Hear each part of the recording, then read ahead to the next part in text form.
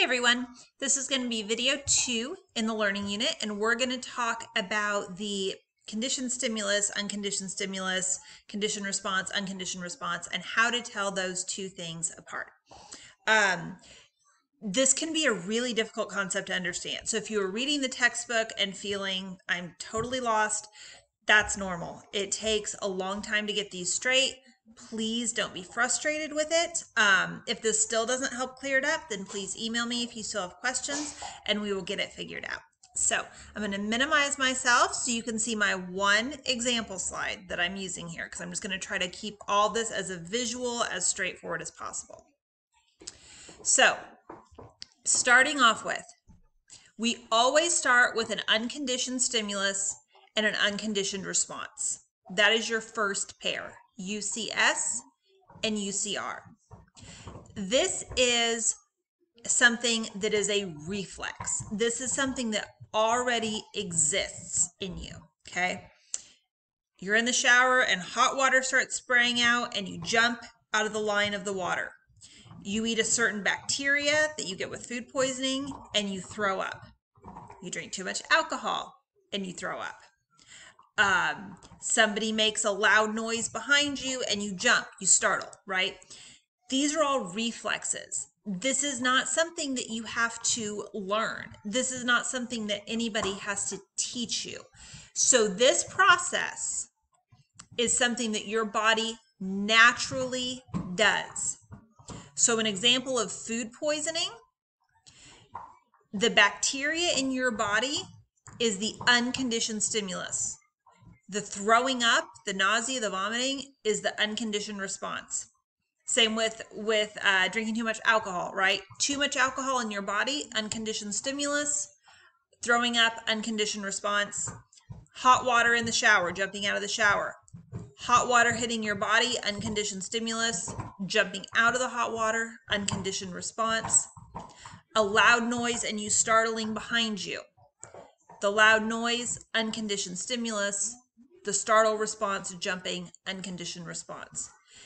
The key word is unconditioned. You didn't have to do anything to train your body, to train your brain to do any of these things. It was a natural reflex. Now, when you have a neutral stimulus, a neutral stimuli that's floating around out here somewhere, and it becomes paired with this unconditioned stimulus, the neutral stimuli or stimulus becomes a conditioned stimulus, conditioned stimuli. I don't know why I used the plural when I was typing this up, but it becomes conditioned stimulus, a CS. So I'm going to walk through those same examples again. I'll actually start with the example in your textbook that it gave of little Albert and startling whenever he saw a rabbit.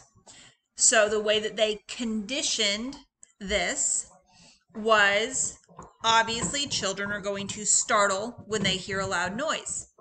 So what they did was he would be playing with a rabbit and they would make a loud noise and he would startle, right?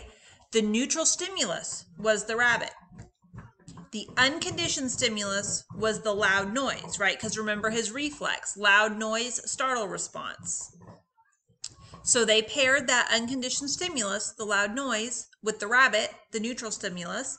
And what they found over time was little Albert would start showing a startle response whenever he would see a rabbit, because he was expecting the loud noise to come with it.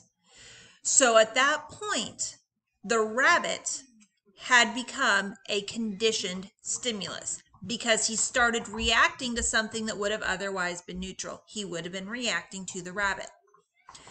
Let's go through our other examples that we posed. With food poisoning, you're at a barbecue, later that night, the next day, you end up with food poisoning.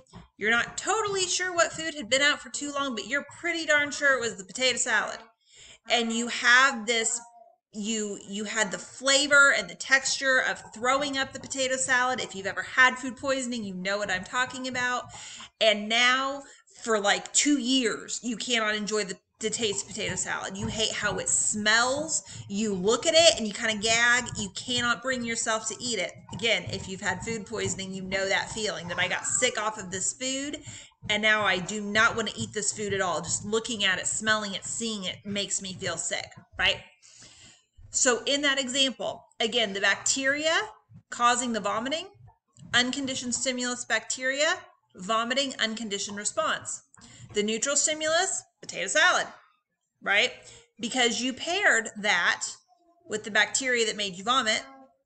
And now the neutral stimulus, that potato salad, you shouldn't have any reason to dislike or have an aversion or gag when you see potato salad. But now that has become a conditioned stimulus. It has changed from neutral to conditioned because it was paired with that unconditioned stimulus. Example of alcohol. If you've ever drank to the point that you've gotten sick, and if there was a specific thing you got sick on, say it was tequila, seeing tequila, thinking about tequila, smelling tequila, right? That might give you that like gaggy feeling that I can still drink, I can still enjoy wine or beer or whatever, but no tequila. Why? Because a neutral stimulus was mixed with an unconditioned stimulus, and now you're reacting to that neutral stimulus. My intro to psych professor actually did a funny thing with this when I was in college, that he had brought a bottle of tequila in his bag, and he pulled it out and set it on the desk, and he looked for people's facial expressions, and that was the example that he started with, is everybody who just reacted to me taking out a bottle of tequila, right? You have experienced this. What was the other example I used? Oh, the hot water in the shower.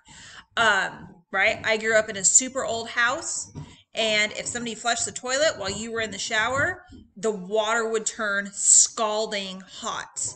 And it was a really small house with really thin walls. So if you were in the shower in one bathroom and you could hear through the wall the toilet flushing in this other bathroom.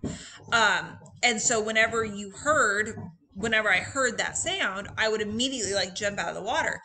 And that actually lasted for several years afterwards. When I moved out, if I was in the shower and I heard somebody else in my apartment flush the toilet, I would jump out of the water, because growing up for so many years, like, this water is going to be hot because I just heard this noise.